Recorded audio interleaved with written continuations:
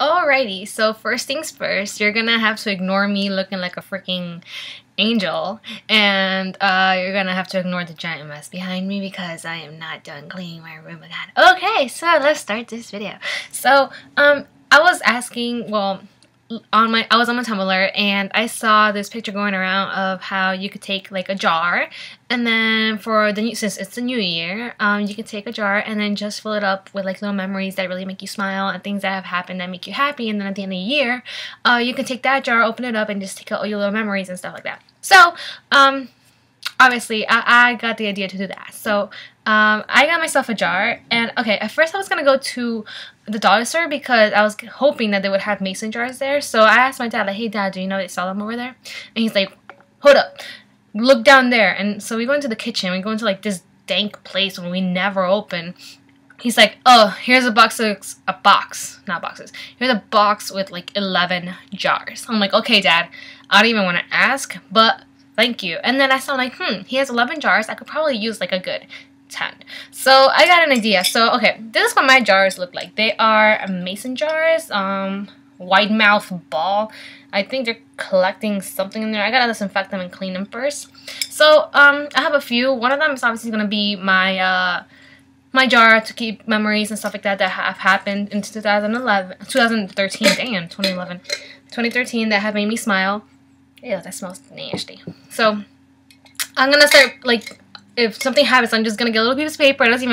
I'm trying to make it that each piece of paper is different, so that way that each one holds like its own like special like little, little place, So something happened yesterday. I forgot to write it down, but I'm definitely gonna write it down like as soon as I can, and I'll just throw it in there. And the cool thing about this lid that I can actually like write on it, or label it, and then the top, actually, I don't even have to keep this. It just comes off. So I'm like, cool. So I could just like, remove it and then just keep it open like that. And then I started thinking, like, why the heck, why can't I use this for other stuff? So, naturally, I decided to use these as candle holders because I have a bunch of candles that I don't use, and so I'm trying to think of different ways to use the mason jar. So one way would be to store it for your collection of memories and stuff like that. The second one would be to use it as a candle holder. Look, because I have these really big candles, and don't look at it. And I have these big candles like this, so I can actually just take the top off, pop it off, and well, okay, this one barely fits. It's gonna be a little bit too tight. Let me see. Okay, so see, like I have like this, and this is gonna be definitely too big. Yep. They have this one, this little tiny one. Like, it's not tiny, but it's pretty big. So I could just, pop it in here. Oh crap! It's not. Oh. And then I just let it, kind of chill in there. And it looks really pretty. I just turn it on. Like, I would obviously take off the wrapping that it has on it right now. But, take that off. And then, obviously, you're not going to put the lid on it. Because that's, no. So, I would take off this part and just leave it open. And then it looks really pretty. And then you can be like, oh, look, it's a candle in a jar. It looks so nice. And then you can actually like decorate it. You could take Sharpies and stuff like that. I look so bad right now, I'm sorry. You can actually take like some Sharpies, write on it whatever you want, decorate it, draw on it, whatever. And so I actually absolutely love these jars. So I'm going to be doing a lot of fun activities with these jars. Something else that you can do is that I've been seeing, if you have smaller ones, you can actually use them as cups. Like if you want to be like hipster, quirky, kind of person, you can use them as jars or like as juice. Like I've seen people like drink boba. I think that's called boba tea. Don't quote me on that. I do not know how to say it. Boba tea or whatever.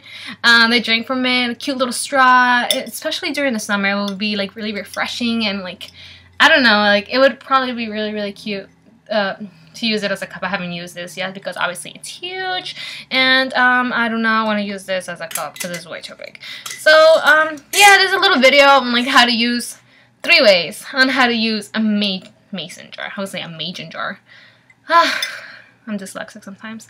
So yeah, I mean, they're made of glass. They look really nice, and so that's some things that you could do this year, like, you know, put memories in a jar and then just take them out the next year so you can have fun. So this is like a little video. I haven't done videos lately. Well, I've been making videos. I'm just too lazy to edit them. So this one, I'm not even gonna edit it. I don't even care if I mess up in it. I'm just gonna do whatever I can, and yeah. So I'm sorry for making this so long. I need to stop blabbing on. So like I said, 3 things. You can use it as a collector of memories. Put little papers in there. Bam, that's it. Collector of memories. Use it as a candle holder. You know, cute little candles in there. Bam, throw that in there. And then you can also use it as a cup if you want. Okay, so cool. Alrighty, I'll stop talking now. Thanks for watching. Subscribe. Bye.